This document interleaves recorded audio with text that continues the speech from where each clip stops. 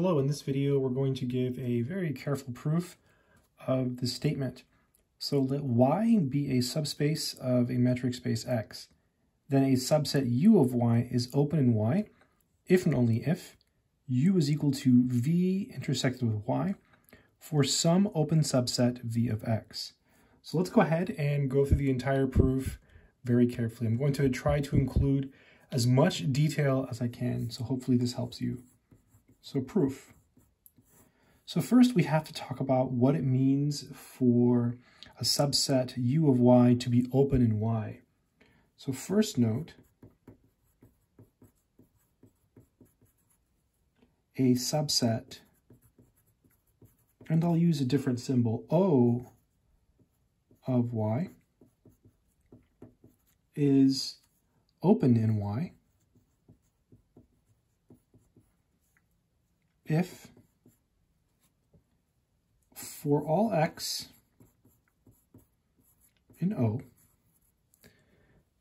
there exists some R greater than 0 such that the open ball centered at X of radius R intersected with Y is contained entirely in O.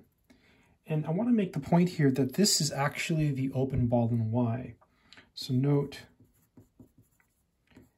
BXR intersected with Y is the open ball in Y. And this is because, well, Y is a subspace. So because the metric, let's call it D prime from Y cross Y into R, is the restriction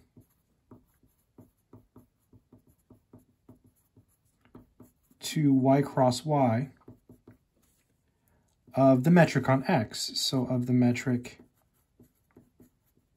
D from X cross X into R on X.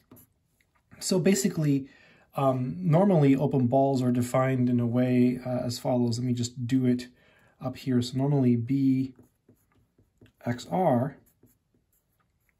this is the set of all Y in X, such that the distance between X and Y is less than R. So for an open ball, for it to be an open ball in Y, it needs to say Y in Y. So one way to do that is to intersect it with Y. And basically now you're just basically restricting the metric, which is what a subspace does, right? It's just a metric space, but your metric is restricted to, elements of Y cross Y. Okay, now that that is out of the way, because that's very important, we can go ahead and go through the proof. So let's prove this direction first. So for this direction, we're going to assume that U equals V intersect Y for some open subset V of X. So I'll say, suppose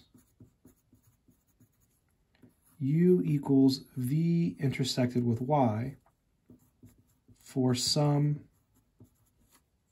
open subset V of X. And the claim is that U is open in Y. So basically to show U is open in Y, we have to show every point is an interior point. So we'll take an element in U. So I'll say take any X in U. So what does that mean? So then that means that X is in the intersection. So X is in V and X is in Y. Because it's in the intersection, it's in both of these. Now let's use the fact that V is open in X. So since X is in V and V is open in X, there exists a positive number, which I'll call R, such that the open ball centered at X of radius R is contained entirely in V. That's because V is open in X. So then, if we take this open ball and we intersect it with y, we're basically restricting it to elements of, y. So basically this is the open ball in y. And this is contained in v intersect y, right? Because y is contained in y, this is contained in v, but that's equal to u. So we took any x in u, and we showed that there exists a positive number r such that the open ball in y is contained entirely in u. That's precisely what it means for x to be an interior point of view. Since this holds for all x, since this holds for all x in u, we have that u is open in y. And so that completes one direction of the proof. Let's now carefully do the other direction of the proof. So for the other direction of the proof, we assume that u, which is a subset of y, is open in y, and we have to show that it can be written this way. So we have to do a constructive proof. We have to basically construct v. So suppose u, which is a subset of y, is open in y. Okay, so it's open in y. So now we have to use this to somehow construct a v. So then, for all x in u,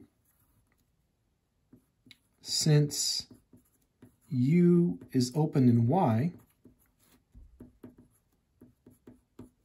there exists some r which depends on x,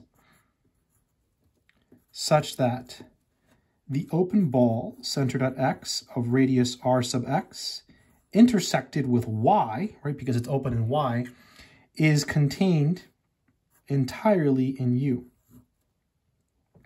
So we're trying to construct some type of v here. We want to get an equality. And notice I said for all x and my radius depends on x. That's because I want to look at a union. So if we look at the union now, as x runs through u of the ball centered at x of radius r sub x intersected with y, this is a subset of u. It est. So this can be written a different way using some set theoretic operations. Basically, this is the same thing as saying the union, as x runs through u, of the open balls centered at x of radius r sub x intersected with y. And so this is actually a subset of u. So this is going to be our candidate for v, you see? Because we needed a v. That's why I decided to take the union and do it this way, right? Because we need to figure out what v is. And so now v appears here. So I'm going to say set v equal to this union. The union runs over x and u of the open balls centered at x of radius r sub x. Then we basically have that v intersected y is a subset of u. Note that v is open. Note v is open in x because it is a union of open sets. The open ball itself is open in x. That requires proof, but it's something that we can assume that you've done at this point if you're watching this video. So the union of open sets is open, so therefore this is open. So now we just have to show that u is a subset of v intersect y, and then we have the desired equality, and then we are done with the proof. So to do that, let's just do it the old school way and just take an element here just to verify it. So just note, it's really all already here in the proof, but let me just reiterate it. Note,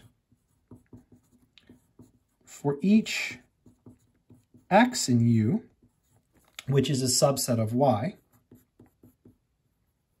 okay, we have x and y.